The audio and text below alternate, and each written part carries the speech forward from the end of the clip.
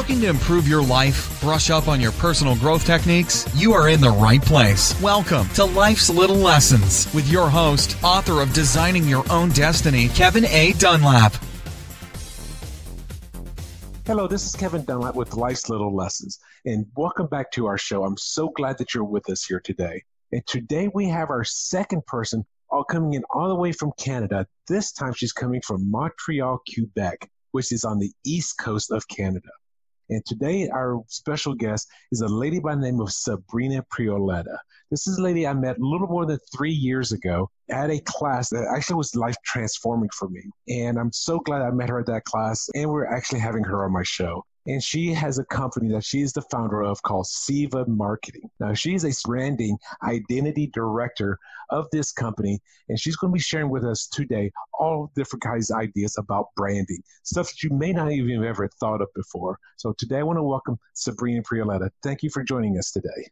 And thanks for having me, Kevin. It's so great to connect with you again. It seems like just yesterday that we spoke, and it's really fun to, sometimes in life you meet people along the way and you never know how things connect until they actually come together. And then they do, like you mentioned, 3 years into it. And yeah, like here we are having a podcast together. So it's really great to be here again.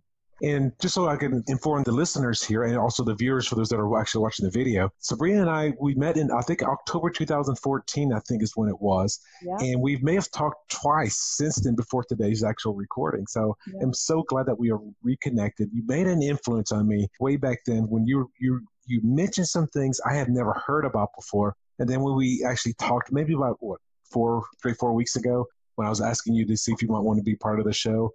And again, we talked about what I believe you call the archetypes of branding. Yes. Could you tell us why it is that you do what you do? You picked branding, which is I thought was very similar to marketing, but you came to me and corrected me and say, no, branding is completely different, a different animal than marketing. It's like comparing it to a car and the gas that you put into the car. So the car is the vehicle that gets your message sort of propelled and shared with the public at large. That's very important. So the type of car you choose, the type of wheels you put, like we've got really bad winters in Canada, so we want to be really careful about winter tires and stuff like that. So all of the branding is really the fuel. Like, what are you feeding your car with? And ultimately, it gives not only power, but it gives direction, almost like a GPS.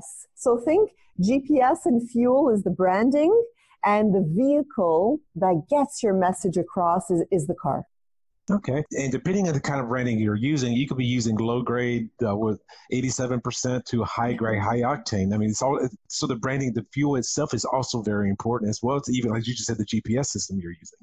It's very important. And as you know, with some luxury cars, you need to put a certain type of fuel. You can't just go with unleaded and just like switch it up. You need to be very consistent about the type of fuel you use in order to get maximum sort of effectiveness or have your car running well for many years. And in that way, when we speak about ourselves or about our companies, most of us we switch it up. So we say, well, let me try this way today and let me try this way tomorrow, and whatever sticks will stick.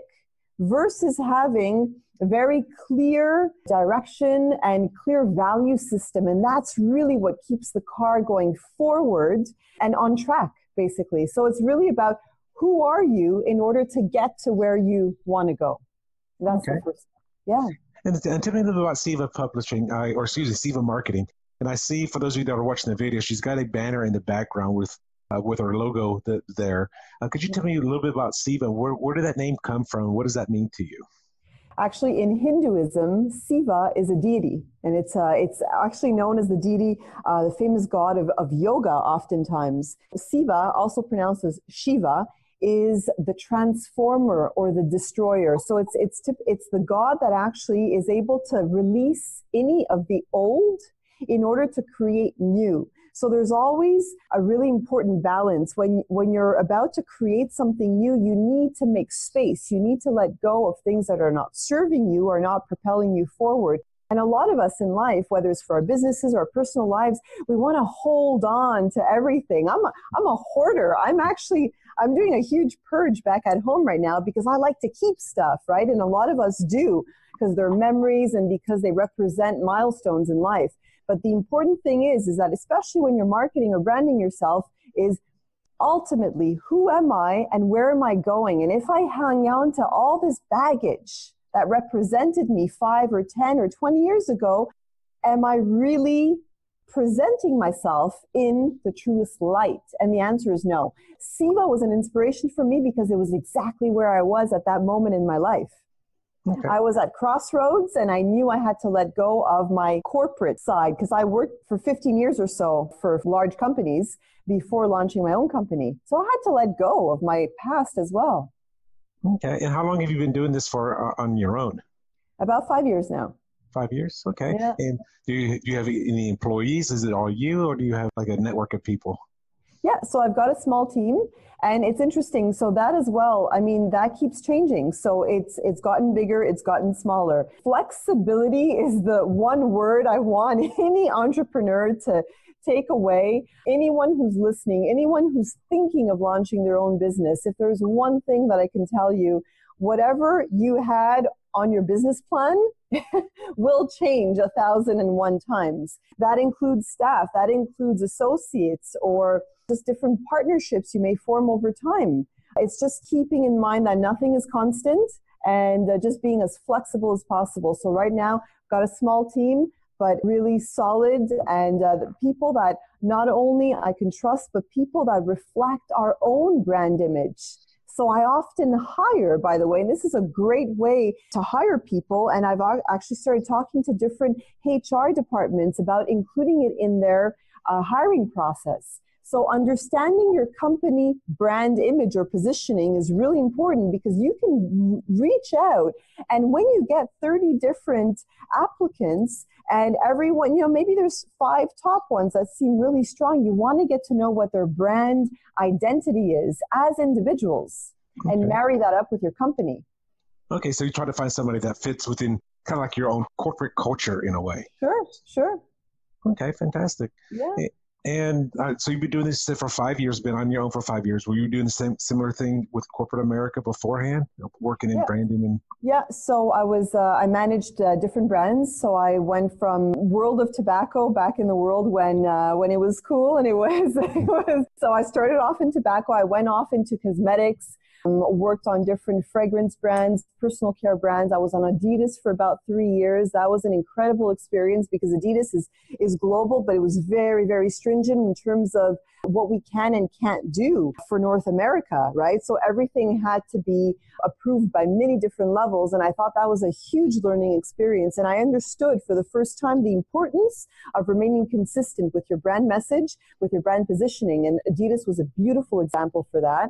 And then from there, I moved on and I worked for a Canadian beer company called Molson, did archetype branding and branding with them as well. And then I went on to print publishing. So I was the director of marketing for one of our newspapers here. And that world changed as well because their business model is no longer what it used to be. We don't have the subscribers that we used to, right? Who orders a newspaper anymore? So everything is online. So that entire business model had to change. And they also needed to identify what their brand voice was to bring it out on the digital world. And that's what I did for them. So great experiences that were all transferable and who really that have assisted in building this brand today. I guess my question to you is, because a lot of entrepreneurs are just getting started with their businesses, what are some of probably the most important things they need to know about branding in if they're doing it on their own or if they're going to be looking for a company that does the branding for them? What are they looking for? And I'm assuming this is more than just a slogan or their colors or anything like that. What specifically, could you give us an example of some brandings? Yes, so I'd say and I'll give you a couple of brands that are really well known that we can all pretty much resonate with. But I think one of the most important things is to understand why you're doing what you're doing. You know, the big why. I just had an hour and a half conversation with a client today about why. And I've been working with them for a while now, and you can spend a lot of time really distilling your true motivation for being in business, your true motivation for speaking, for sharing a message. ultimately, what is it that you're out there to serve or to do as a company? And so this comes up in terms of traits and behaviors and value systems. And these are all different processes and things that you want to keep in mind. And the examples that I'll bring you, just so it becomes a little bit more clear, think of Nike. And so everyone knows Nike, right? Just do it. Just do it. Just do it. So Nike, just do it. The entire brand positioning is based on a very, very simple concept. And that simple concept is mastery. So everything that Nike does, and I'd love to show you some visual examples now if I could, but really every visual representation, every time Nike has created a hashtag, a campaign, anything, it's been about mastery. It's been about exceeding your own limits and being so competitive that you're not getting to the finish line, you're getting through the finish line. And until you get through that finish line, I heard that one day, I was like, that's a brilliant expression, right? Through the finish line. And how many of us stop right before we're about to get to the finish line, and we tend to slow down, or we tend to not give it that 150%. Well, anyone who really truly believes in the Nike archetype, which is the hero, believes that they will do anything it takes to get to the top, to be the best, and to their own demise sometimes. You know, the people that are never happy with the results, and they're like, oh yeah, that was nothing. Yeah, that was first place, but that was easy, and they dismiss it. Well, that, you know, maybe your archetype or one of your archetypes may be the hero. And we could compare that to, I don't know, to, for example, a Coca-Cola. And Coca-Cola is very much a brand that's about belongingness. That's about creating connection, but you'll never see someone drink a Coca-Cola alone or drink a Coca-Cola while they're competing to get somewhere on time, or to, no, Coca-Cola is really about enjoying the experience with the people around you, creating connections and creating just memories in the moment. So it's very much an every person brand. So Coca-Cola is really about just loving everyone, making sure no one feels excluded, and enjoying that moment. So those are two different examples. So it's like, and there are actually several different archetypes that you can fall under, but every one of us has one dominant archetype at any point in our lives. And how many archetypes are there? So there's the Carol Pearson model, which is one that I use a lot because I think it's really the most effective. There are 12 dominant ones, and within that, there are 4 to 5 different sub-archetypes that are a crossover of one another. But there are 12 dominant ones that go from hero to caregiver to, you know, to the wizard to, you know, there's so much fun. So I can do this for hours. And once people realize who they are and who their company is, well, then it becomes a lot easier to market yourself. So it's not really about what do people want to hear. It's what message do I want to share? What is it that really gets me going? What is it that I'm so passionate about that I need to express it to the world? And once people know that, once companies know that, well, they've got that direction. They've got the fuel in their car. They've got the GPS. They know where they're headed. And then anything that comes along the way is not a distraction, or not as much of a distraction. Entrepreneurs tend to, and tell me if I'm going off on a tangent, right? You're good. You're good. So what they tend to do is they compare and they say, well, what's my competitor doing? And maybe I should sound a little bit like them and position myself like this or like that. Well, it's not about them. It's about truly finding uniquely what distinguishes you and what you should be most proud of. And even those things that are like the quirks, the things that you're embarrassed about, those are the things that people love about you. And those are things that people love about your brand. And so it's really about becoming aware and conscious about what those things are.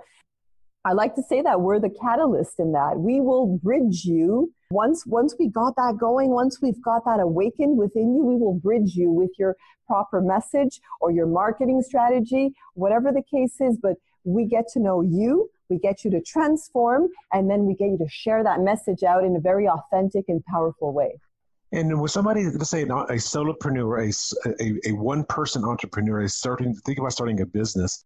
would you suggest that their business archetype be similar to their own personality style, or does it really matter that much? It does, and that's a great question. So a lot of us want to be another personality, and I just had this really great workshop the other day, and I remember as I was talking about the personalities, there was one person in the room who said, well, I think my archetype is caregiver, but that's not really cool. Like, no one really connects with an archetype that's a caregiver, so maybe for my business, should I become this other one, which was like the opposite of a caregiver? And I said, well, that just wouldn't align with who you are as a human. So if you are the face of your brand, specifically if you are, or if you've got a smaller, medium-sized business, it becomes that much more important that the brand archetype that you are aligning with is one that matches your own personality, because people will see right through you. So it's really important to be tight with that message. And why not pick something that represents you? It's easier on a day-to-day. It really is. Because otherwise you're kind of being an imposter in a way, because you're not being authentic when you're working outside of your own archetype, out of your own personality, or at least a small group together's personality. Exactly, because you can call yourself, another archetype, but just based on the way you talk to people on the phone, or based on the way you script an email, like, you will always give out another message or the true essence. People know me by the way I script my emails, and it's been like that since I've been young. Like, I write the same way. And so it's very distinguished. So I can pretend to be someone I'm not, but that's not doing anyone justice, including not myself as a business owner. So it's really about just becoming aware of who you are and accepting yourself for who you are. And most of us don't. And we hope to be someone else, or aspire to be sometimes someone else or something else. But it's not about that. It's really about just getting in touch with your own core. Okay. Now, there's a book I wanted to share with people, and I don't know if you've read the book or not, because this is not something we've actually conversed about before. It's been on one of my earlier podcasts, though. It's a book called The E-Myth Revisited by Michael Gerber. Have you read that book? I haven't read the book yet, but I've heard a lot about it. Okay. In the book, it talks basically, because you're kind of like the person that's the opposite of what the book talks about. And that's kind of why I'm bringing this up. In the book, it talks about this fictitious lady that she was a baker at a large company, and therefore now she wanted to run her own bakery. And the book breaks people down to three different types of people. There's the entrepreneur, there's the manager, and then there's the technician. Mm-hmm. And most of the time, what the book talks about, to be honest with you, when I first read this book, this was about 3-4 years ago. When I first read the book, after reading the first 2 or 3 chapters, I was angry. I just wanted to throw a book across the room. It really pissed me off in that way. Did you see yourself in one of the personalities? Well, it said, and this is contradictory to what most people think. Then it says, if you're the expert, you're working for a company and you're the expert, the chances of you succeeding is far less than if you were not the expert. Mm-hmm. It's so basically saying, okay, I'm really good baker. I'm going to open up my own bakery because I'm a good baker. And the book says, you're most likely going to fail. Now, you have a better chance of running a hotel or a car dealership than you are at running a bakery. Yeah. And that may seem counterintuitive. However, what the book essentially talks about is, if you're working as a technician where you're the expert, you're the great technician, and you go start up your own business, you have no idea how to manage, and you have no idea how to be an entrepreneur. Because you're going to get stuck in the technician roles. You're going to get in those tasky roles. But you're kind of the opposite of that. You say you were already doing branding for another company, and then you started out on your own. And now you've got multiple people working for you. So assuming you're the type of person that learned, hey, I have to be a manager. I can't do all of this myself. And you subcontract or hire employees that take over that for you. Yeah, and I agree, and that's a great segue, and it's a great point that you're making, because I did have the expertise, mm-hmm. I did manage because I had teams below me before. Okay. However, what was missing was the entrepreneurial hat. Yes. That I thought like I've done this for multinationals. I can do it for like myself. And that was my biggest surprise. So you're absolutely right, where I wasn't able initially to take this off the ground. And I was so frustrated because I had the structure and I had all the insights, and yet it was hard. And I kept falling and I kept thinking like, you're a terrible entrepreneur. Like, you'll never, like, this is just not working. Go back and get yourself a day job again. Like, go back and do what you were doing. Two things happened. The first thing is I learned a lot about humility. I learned a lot about, well, you thought you knew all of this. You need to relearn different things. And the second thing is, which made me think while you were speaking about the importance of surrounding yourself with other people who are experts in areas that you are not. Mm-hmm. So I surrounded myself with a team of people, whether they're working for me or I hire them as third party, but people who have helped me build my business, who have the entrepreneurial mindset that I did not have. I went to networking events and I met other entrepreneurs and I learned from them. I hired the accountant, I hired the lawyer, I hired the people that I needed to make my business grow because I was not able to do it on my own. I was burning myself out. The first 2 years were very difficult because I did it all. And that, I'm glad you're saying that because a lot of people out here that are listening or watching are going to be saying, okay, I want to get my own business. And you did go through the struggles. So tell me about yourself, some of your early successes. You know, when you're just starting out, what were some of those early successes? And then we'll segue into some of your early challenges as well. So what were some of those early successes that you had when you were first starting out?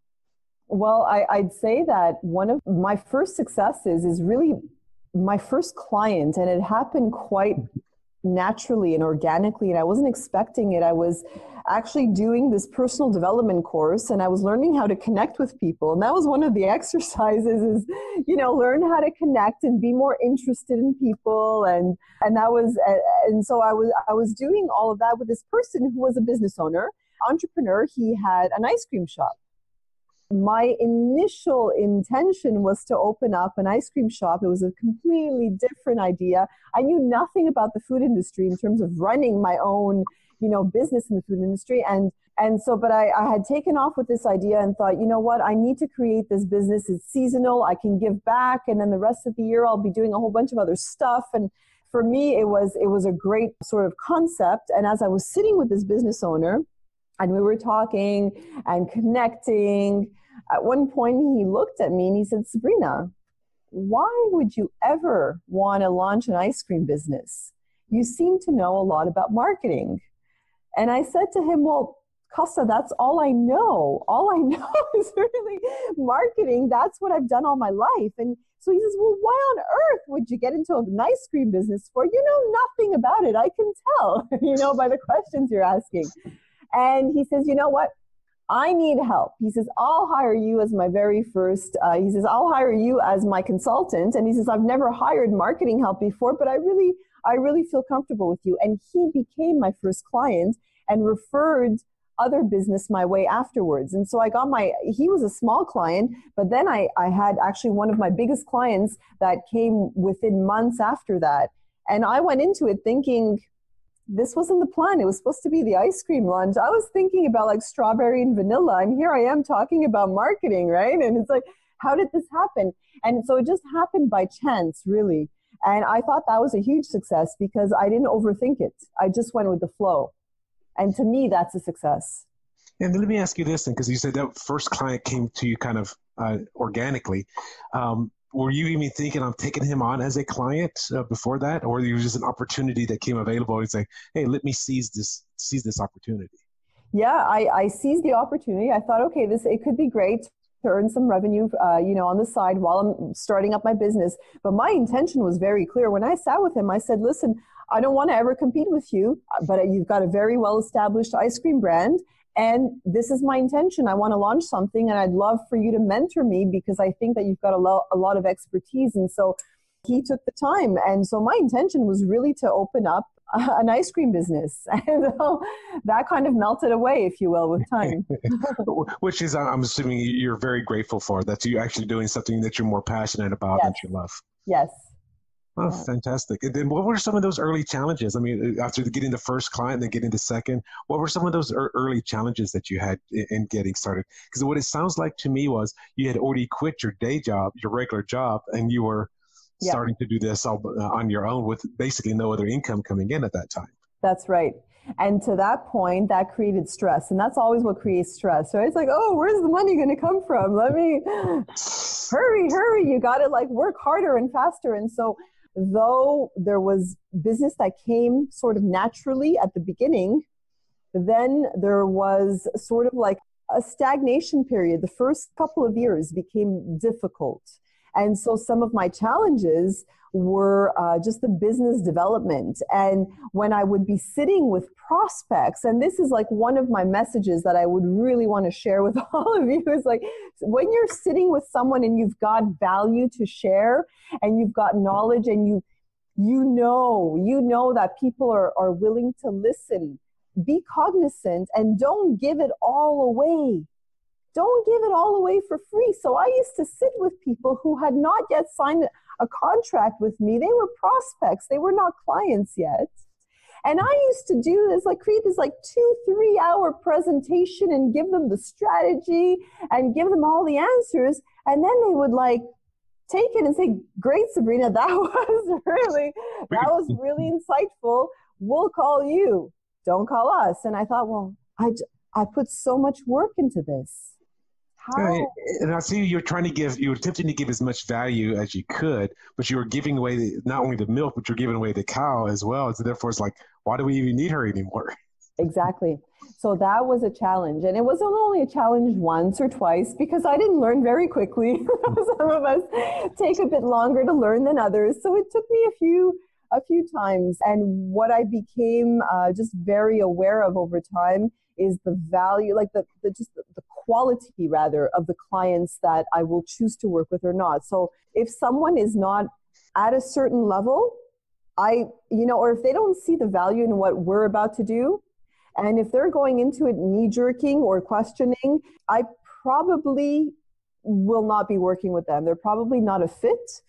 So it's really not about forcing anyone. It's about just being yourself and attracting the type of people who resonate with that. And it just goes back to being honest, just really honest. And I'm glad that you said that, because a lot of people, when they're first getting started, they would try to take on any client that they can, regardless if it's actually a fit or not.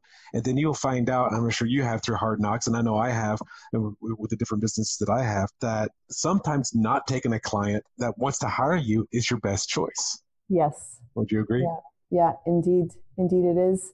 Because that allows for space. And so when you think about alchemy, which is getting into like the wizard archetype now, but when you're thinking about alchemy and the process of creating something out of nothing, you must create a void.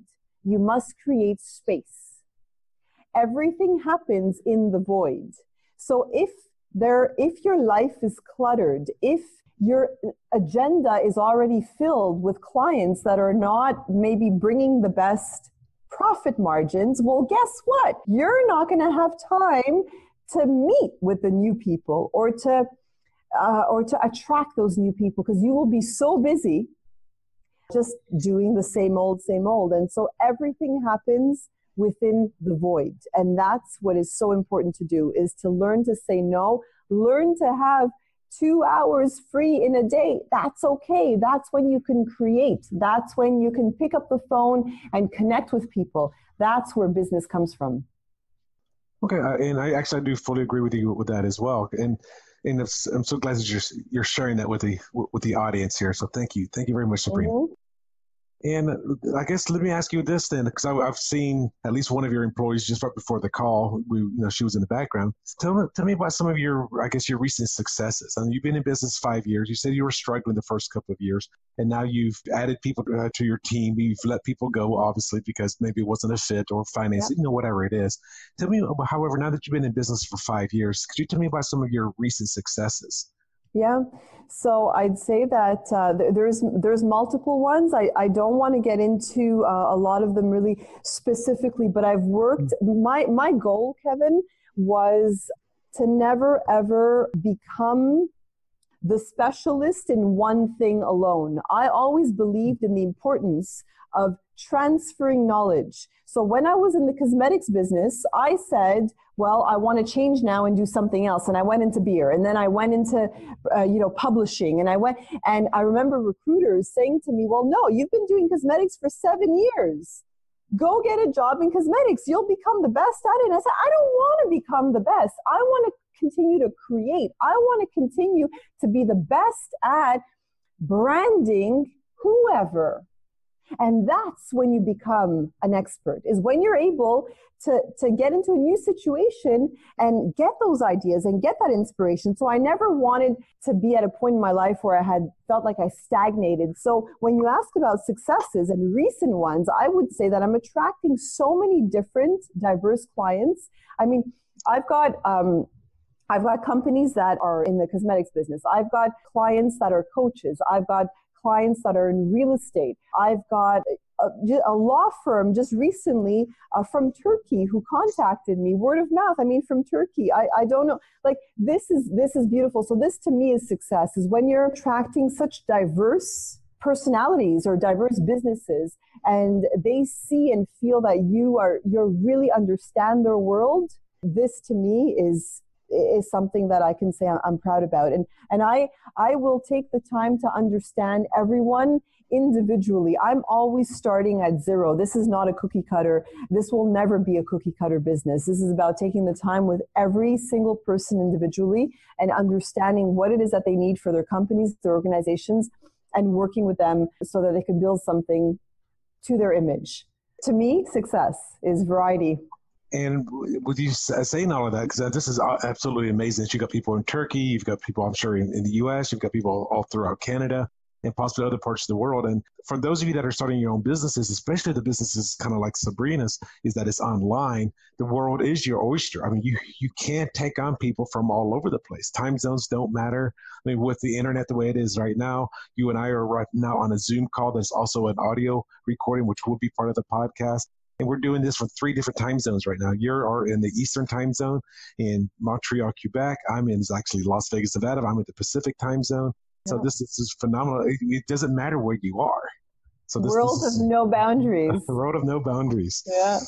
I guess one of the other things is, because you definitely told us about some of your setbacks and stuff and challenges at the very beginning. As we are coming getting a little bit closer to the end, what are some of the lessons or upbeat moments that you would tell a starting entrepreneur that's just starting out, or somebody that maybe wants to scale their business to the next level? I would say the biggest thing is trust your instinct. Okay. Trust your gut. I oftentimes, every time I got burnt in business, it's when I went against what I really felt was truth. Whether it was getting into partnership with someone who just didn't share my business ethics. I did that at the early stages, started, sharing office space with someone and just didn't work. I never really felt it, but went forward because it made sense on paper. It was strategic, had to do it. It didn't work.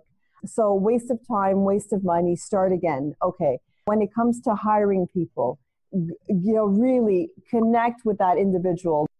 Make sure you're being true about where you are and why you're bringing people into your business. So I would say trust your gut is a huge one. It will never misguide you. I would say that another big one for me is set your limits. Setting limits is really important in business. First of all, because you are wearing so many different hats and you're busy as an entrepreneur, so you need to have time to do all of this. But also, if you don't set your limits, people don't respect you as much. They don't see the value. They will not pay you because they know that when you say that you've got an hour, but you stay 3 hours for the meeting, they know that they shouldn't take you seriously. And you know what? They shouldn't. Because that clearly means you're not as busy as you say you are. They don't know that you're up till 2 a.m. working, catching up, but it's all about perception. So setting limits is another big one. And I fully agree with you. The first thing that you talked about, I'll dovetail back into that one. However, if you don't have those limits, you're absolutely right. People are going to, number one, start taking advantage of you if they're actually doing business with you. As an example, I've also been a realtor in the past. And if I answer that phone call at 8 o'clock at night on a Friday night because I want to be available for my client, no, heck no, because that means tomorrow night they could call me at 9 o'clock. So no, you have to set the limits. My office hours from 9 a.m. to 6 p.m. Anytime after that, in case of emergencies, yes. Other than that, no. You have to set those limits.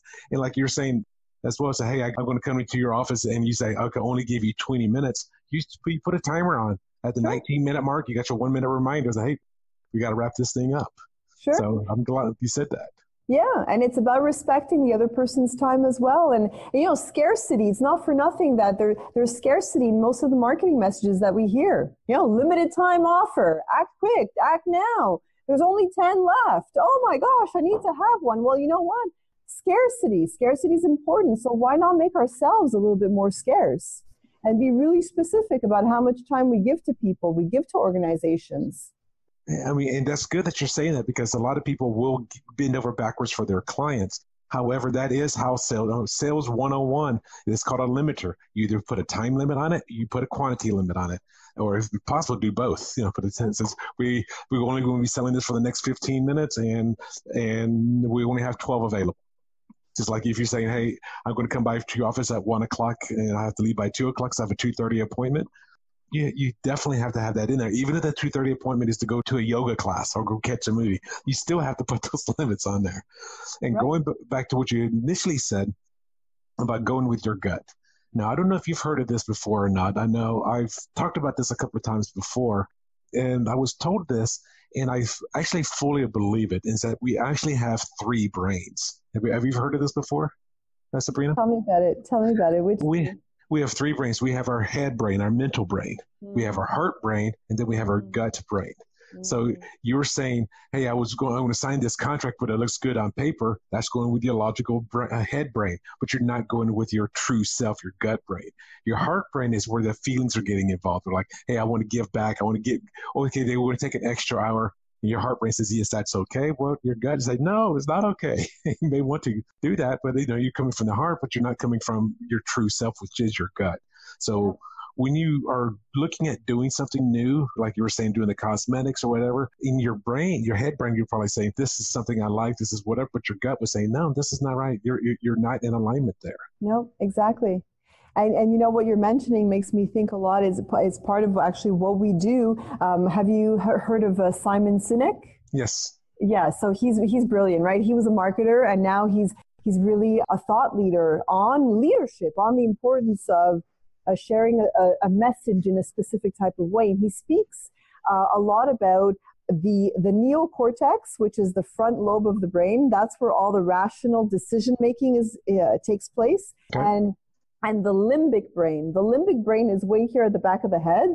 And I'm just paraphrasing, and he says this a lot better than I do, but the limbic brain is where a lot of the non-rational, emotional, and sort of gut decisions come from, or gut feelings come from. And that's where actually consumers make 90% plus of their purchase decisions from. So this is, I'm going to say this again. People don't buy with their rational mind. We think they do, but in fact, they buy with their emotional mind or with their gut, as you're saying. They're buying from the heart, they're buying from the gut, or what is called the limbic brain, which is the back of the head. And that's where a lot of us are making purchase decisions from. And so it's so important to tap into emotion, to tap into things that are not always rational, because that's where the juices start to flow. That's where people start to connect. And that's where just life happens, right? So. Awesome. Well, now that you were talking about emotional stuff, how can the people that are listening to this show actually get a hold of you? They wanted to find out more about branding, possibly even hiring your services. How can they find you? Is there a website or a Facebook page or something like that you want to share with them? Yeah. So my website is sivamarketing.ca, SIVA, SIVA. just like the logo that you see right behind me. And there'll be a link as well. What I'm going to do is throw in a link. I think it's going to be so much fun for people to try. It's an archetype assessment. So if you're curious, if you're just a little bit curious about who you think you may be, and you just want to get to know, and nothing, there's really no commitment. It's just about doing it. It's like a 5-minute test. Most people do it in under 5 minutes, and you'll get a really top level assessment of what your dominant archetype may be. And so if you're interested in doing that, there's a link that we're going to share right below that people can click and find out their personalities.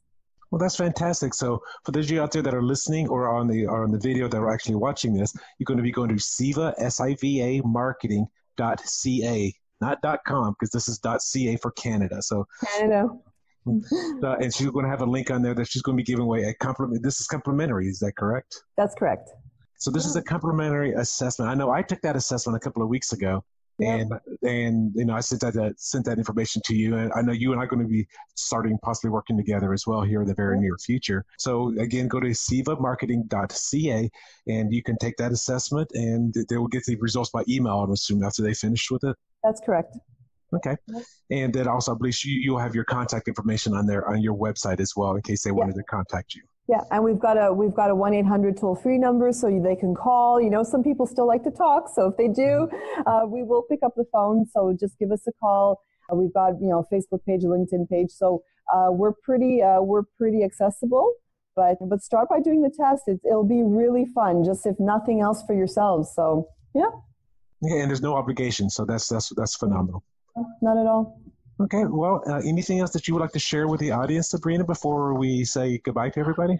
Well, this is something, it's been on my mind, and you know what, I want to share this. This is something that a coach once told me, and it really inspired me in a moment that I was searching for myself, and I was trying to find that path, and it's something that I want to share today. Okay. Don't ask yourself what the world needs. Ask yourself what makes you come alive, and then go out and do that, because what the world needs is more people who have come alive. And so my message is just come alive. Connect with yourself, get to know yourself, and stand out in your true self, and you'll be on the way to success. Wow, that's very nice. So that's the best thing to provide the world, is to come alive and just contribute, and therefore that's what the world needs. That's just awesome. Be you, exactly. Be you. Yeah. Well, thank you, Sabrina. It's been a pleasure catching up with you over these last 40 or so minutes that we've been talking with each other, and I'm so glad you came onto our show. I was really anticipating this, because after you and I talked about branding, we talked about Coca-Cola and Nike as well, and then that's when I started really going through my head. It's like, oh my gosh, what do I need for my own branding of not only Plentiful Perspectives, which is the company that's putting on the Life's Little Lessons show, as well as my own coaching and business coaching business as well. So I know you're not going to be talking, and I'm definitely looking forward to talking to you about that. And maybe in the future, would you be willing to come back on a future show in a few months and just see how things have changed? How can I say no to you, Kevin? Thank you, Sabrina. Thank you very much. If you want to work with Sabrina, she's absolutely an amazing woman. That's going to be at sivamarketing.ca. It will be down in the description, so with the link for the free assessment. And I want to say thank you for being on the show, and I look forward to talking with you offline. Thank you very much, Sabrina. Thanks, Kevin. Talk soon. Talk soon. You have a good day. You too. Thanks so much for listening to this episode of Life's Little Lessons with your host, author of Designing Your Own Destiny, Kevin A. Dunlap. For more great content and to stay up to date, visit plentifulperspectives.com, facebook.com/KevinADunlap.author, and on Twitter @KevinADunlap. We'll catch you on the next episode of Life's Little Lessons.